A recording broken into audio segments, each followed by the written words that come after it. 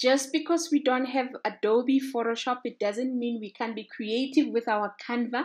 Let's jump in and create this shapes logo using Canva. From your home page, you're going to search for logo and you're going to create a blank canvas. Then you're going to go to your elements and then you're going to go to shapes and lines. And then you're going to create a square. You click on square or you press R to get a rectangle. You then size your square. I'm going to make this a little bit big so we can see. You size your square nicely and you move it to the side. Then you go back to your lines and shapes and you scroll down to find this D that's pointing down. It's arched down the shape. You click on it once and then you move it so that it aligns with your rectangle or your square.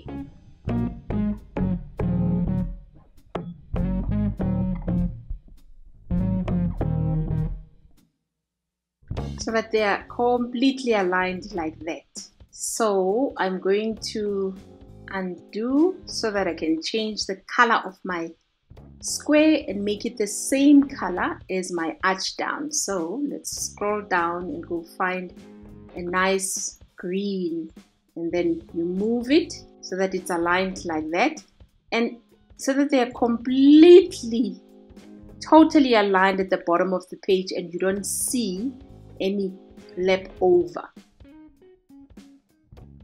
And then it looks like that. You're gonna click and highlight the two and you're going to group it. Once it's grouped, you're gonna duplicate the shape so that you have a second shape that you put it on the side, which we're gonna use for our R.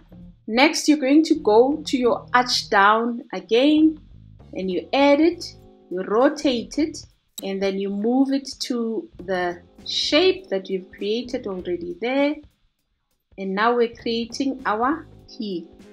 And we move it ever so gently that there are no cropping over that are popping out. And once it's done like that, you're going to duplicate the shape with either Ctrl+C, Ctrl+V, and then or you go and use that button that says duplicate. When you change color, you make it white, and then you put it over the other P so that you have a nice, beautiful P on your design. And once you are happy with your shapes, you press L for a line and you change your line and you make it white. Then you move it to your P. What we're looking for, we're creating a gap between the P so that the P has a beautiful design.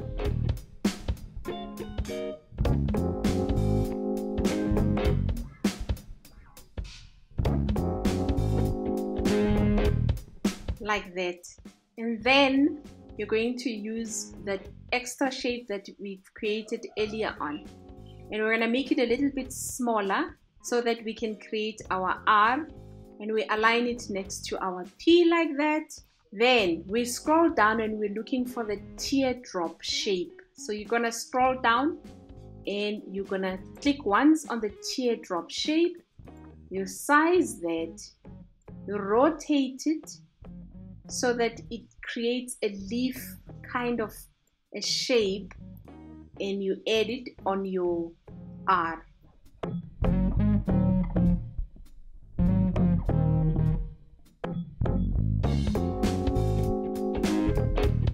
And we're going to add a element to have this the leaf kind of a shape over there. So you're going to go to your elements and you're going to search for leaf strand and then you scroll down and you find your leaf strand. If you're looking for a free version of a leaf strand, you're going to click on those nodes and you tick on free and then Canva will show you just the free version and not the pro version. But I found this one and you click on it once and you rotate it and you change the color of it and make it white. And then you move it over to your shape and you flip it so that it creates that nice strandy kind of a leaf. So with that shape of yours, the teardrop shape, we're going to duplicate that, and we're going to change the color of that one and make it white, and we're going to put it behind this shape so that it creates that. We're going to make it a little bit bigger so that when we put the O, it creates that gap between the two letters. So once you have it like that, you're going to go to position and send it to back, and then it's completely back. Last thing, you're going to create your O.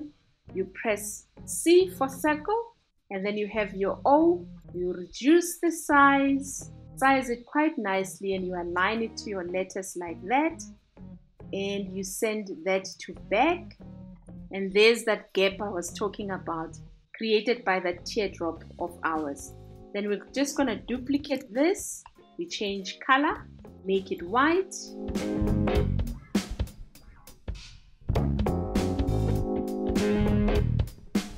I actually would like to change this color and make it a bright yellow. And then you add your text with a T, and you add your line as well.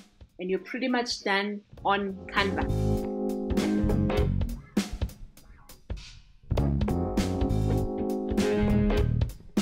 And now you've done. So I've discovered if you download this without taking a background and you are using a free account, you can download it as normal, as a normal PNG.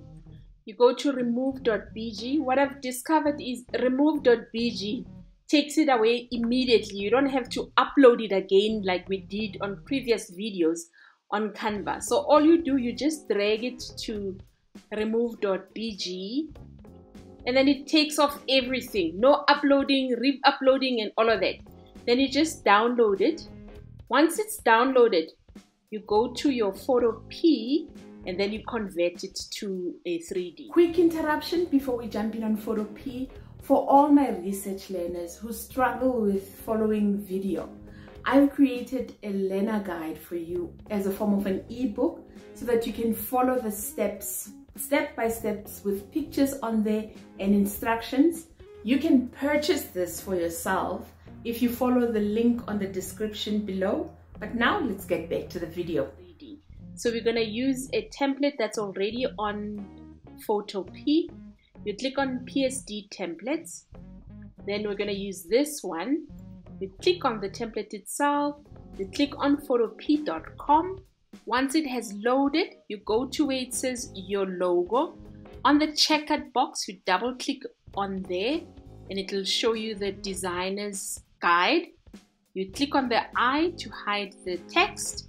Then you click and you drag your logo that you've just removed from BG. You size it.